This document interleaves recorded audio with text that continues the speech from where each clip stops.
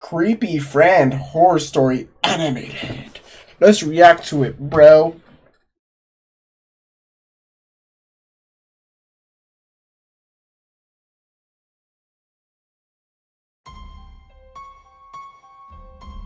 Uh-oh. I had a friend named Craig, Oh, whom I was close what to the? since childhood. They have a whole eye in the fire. After not seeing each other for a while, we coincidentally ran into each other on the street when we became adults. So what were y'all doing on the street for y'all to coincidentally run into each other? I greeted him warmly, but he seemed different. I noticed What that the? he had shaved his curly hair and strangely kept Looks like he has hiding his right cancer. hand behind his back. I tried to shake hands with him, but he never the fuck? revealed his right hand, and instead extended his left hand. I asked him what was wrong with his hand, and he said, "I don't use my right hand normally." I didn't think much of it and let it pass. From that day on, we often met and spent time together, but he always kept his right hand in Okay, his what's wrong with the pocket. right hand? Couldn't understand it, but I guessed that he had his reasons. Then, suddenly, I lost contact with Craig. I went to his house, but he had moved. It seemed like he had changed his phone number too. Why? Strange, but I thought he had just gone away. Where'd he go? However, Why the police sometime there? later, the police came to visit me. They showed me a photo from a CCTV camera where I was seen talking to Craig. The police suspected Craig of kidnapping and killing a woman, and they were currently searching for him. Since only Craig's back was visible in the CCTV footage, they asked me for a photo of his face. I was shocked, but then I realized something. Craig always had a habit of looking around wherever he went. That's what I do that though. Sometimes he would suddenly turn around, showing me his back and not even looking at my face while talking. Oh, that's weird. At that time, I couldn't understand all those actions, but now I realized that he was trying to avoid CCTV cameras.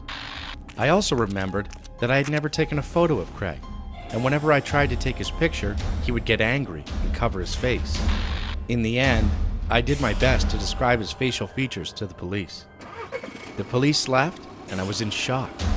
My friend was a criminal. But a few weeks later, I received another call from the police. They informed me that Craig had been arrested. And then I heard the shocking truth. It turned out that Craig had cut off all the fingertips of his right hand to remove his fingerprints. He used only that hand to break into women's homes, commit crimes, and escape. That's why he always kept his hand hidden. It was then that I remembered, when I visited his house, I saw him training with a human-shaped punching bag, using only one hand to strike and subdue it. I had just thought he enjoyed exercising. It was sort of a rehearsal for a crime. That was alright. What the fuck did I just do? The convenience store. My girlfriend told me about 2 weeks ago. What the that fuck is she wrong was with her waiting in eyes? line at the convenience store with her friend in Chinatown, New York City, when a Chinatown. large, dapper-looking man approached them. Chinatown's everywhere. He Las complimented her Vegas, coats New York and City. commented on how expensive Los it Angeles. must be, and she said thank you, and they chatted for a little longer. The man explained that his suit was just a shabby Brooks Brothers suit, but she noticed that he had all sorts of expensive jewelry on. When my girlfriend and her friend mentioned that they were students, he kept making assumptions about how they must be rich and that their parents were paying for everything. My girlfriend started feeling uncomfortable and tried to distance Yeah, herself from him. big ass forehead. He asked them if they had jobs, and they told him no, as they were students. After that, he went on to tell them what he does for a living without being asked.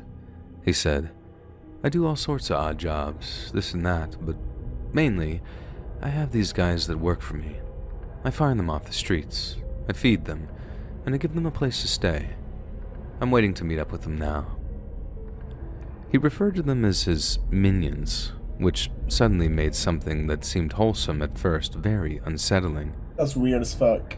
And You don't then mention he anybody as told minions. them that he had just had his wallet stolen and needed $400 for something. I don't remember the reason.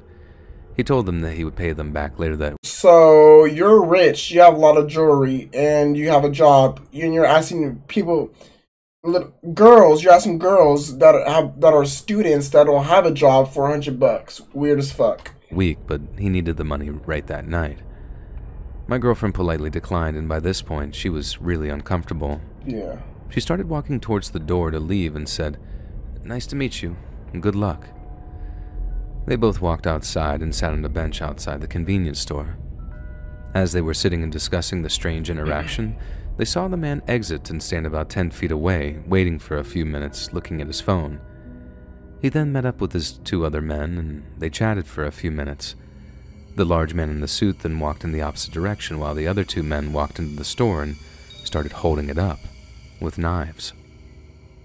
Absolutely shocked and frozen, my girlfriend and her friend watched as the cashier put her hands up and emptied out the cash register. That's a girl? The 2 men ran out of the store in the same direction the man in the suit had walked. They were both about to call the police, but noticed that the cashier had already done so. They waited at the bench until 2 police cars showed up, and then they walked in to tell the officers what they had just witnessed and tried to help identify the robbers and the man they had just met. I wonder if this is a common occurrence in terms of organized crime, paying homeless people to commit crimes and rob.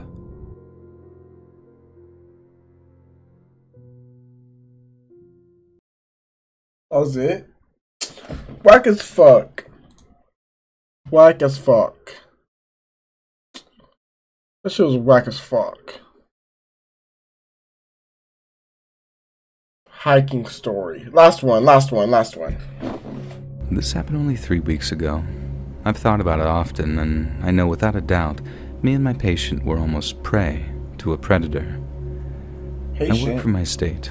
I work with people with substance abuse disorders, the mentally ill, and to a lesser degree, those with slight developmental delays. My role with the developmentally delayed is similar to a lower-ranked social worker. One thing I have to verify is that the participant is able to achieve their own personal goals set for that year, similar to an IEP in public schools. What goals do they have to achieve? One of my patients has a goal to walk and or hike at least 1 mile 3 times a week. When I made my visit to her home, walking and hiking was what I needed to see her achieve. So she took us both on a walking and slight hiking trail nearby. Her and I are actually similar ages, ours being 40. Damn! As we were walking the trail, we get to a point that was much more isolated. We were no longer walking the trail that loops around a neighborhood pond with many people, but we were on a trail that took us through the woods in a cotton field. Her and I were walking and talking when she suddenly stopped walking.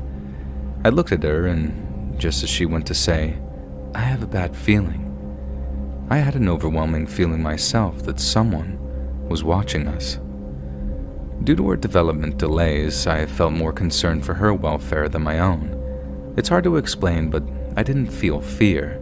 I felt a feeling of protection for her. I looked behind us because I heard the sound of leaves crunching, and sure enough, a guy who looked to be in his 30s is suddenly coming out of the woods, and he's slowly creeping up towards us. There was no one else. Why is he walking like for this guy to magically come out of the woods and creeping up, I knew whatever he wanted was nefarious. I told her to continue walking and gave her a head start. I don't know why I even did this, but I just completely turned myself around, stopped, and I looked straight at him. I just stared. I didn't say anything. He didn't say anything. But as soon as we locked eyes, it was as if he realized, now they know I'm back here, because he froze and stopped walking towards us. I kept staring at him, and then I started to walk back towards my patient so he understood my eyes. What do you do in that situation, though? Then as I walked backwards, I looked over to see my patient, looked back at him, and he disappeared as fast as he came, back into the woods. If he had simply wanted to walk the nature trail, why did he stop as soon as I turned around and stared at him? Why didn't he just continue walking and pass us? It was evident to me that this guy was waiting and watching for a woman or women to come down the isolated trail. The fact that he emerged from the woods when he did made it clear that he had been hiding and stalking. I will forever be convinced that my patient's bad feeling and my own feeling of being watched saved one or both of us from whatever that man had planned. Crazy, all spooky.